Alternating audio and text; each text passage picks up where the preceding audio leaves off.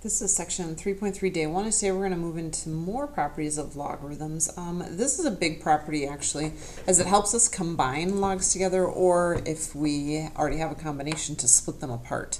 So we're going to talk about 3 basic properties of logs, and then we're going to talk about how to expand and then how to condense.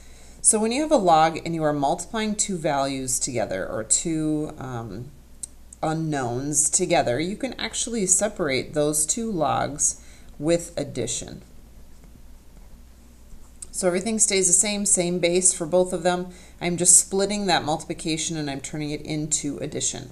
What this is not, what students often do, is they will just turn the parentheses into addition, but we need to completely separate the 2 values, the u and the v, whatever those happen to be. We need to fully separate them and give them each a log. So it's not one log with addition, it's separating and creating a log for each of them with addition. Same kind of concept with division. This will actually turn into subtraction.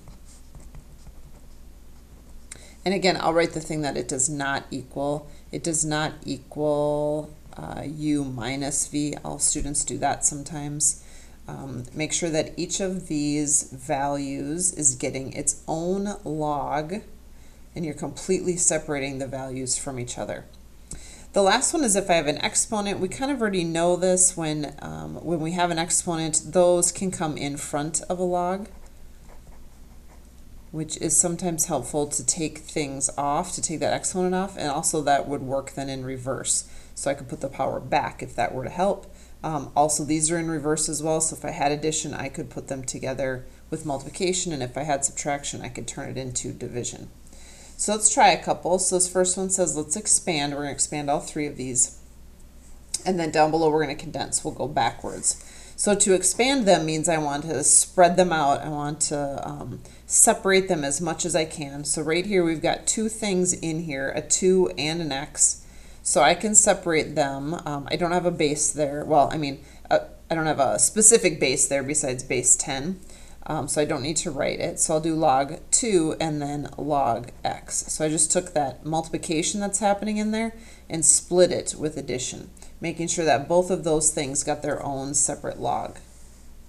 I've got one with division, so each of these gets separated with subtraction and they each get their own log. And then one more step, you could take this, we'll do some problems where this is advantageous to us, but you could bring that 4 down in front.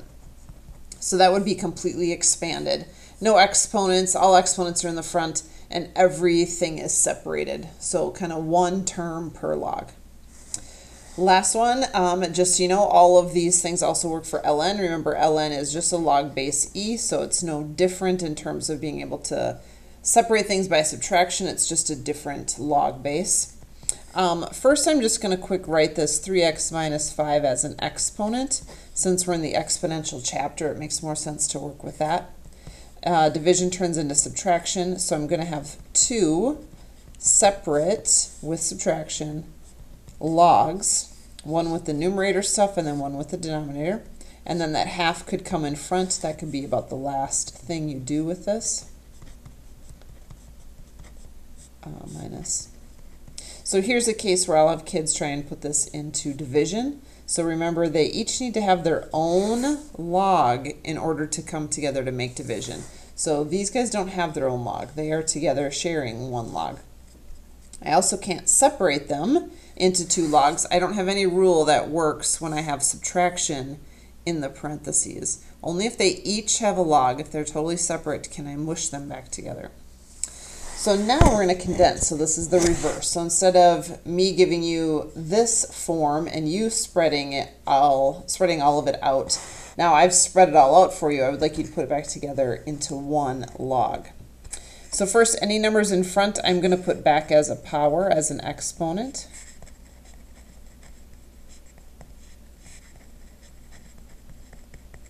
And then I'm going to turn subtraction into a fraction. And addition is multiplication. So you could write this, you could also write this. Since that z is really over a 1, it could go up with the x value. So anything you're subtracting goes in the denominator, it makes that fraction. Anything that is positive or is being added would go to the numerator. Next up, we're gonna treat this almost like PEMDAS, so we're gonna do our inside the parentheses first. So I'm gonna put all my powers back. And then I've got this quantity here. Again, I don't have any rules for what were to happen. I should make this look like that so it doesn't look like a Z.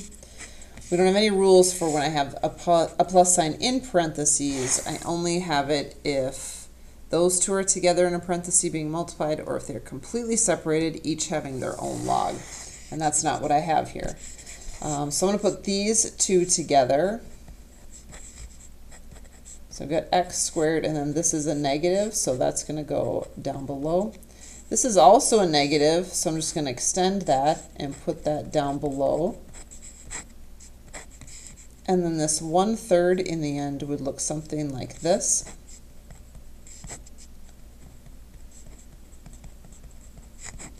Or you could, oops, sorry, 1/3. Or you could put the 1/3 like this.